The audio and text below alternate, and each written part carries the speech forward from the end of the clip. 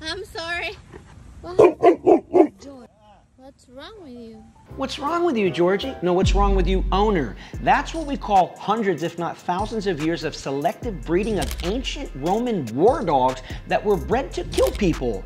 And now you've brought that into your suburban neighborhood and you're wondering why it wants to kill your neighbor that's just walking by the fence minding their own business. This is why we don't recommend the Cane Corso for 99% of owners, because you can tell from this lady talking, she don't know what the hell's going on. What's wrong with you?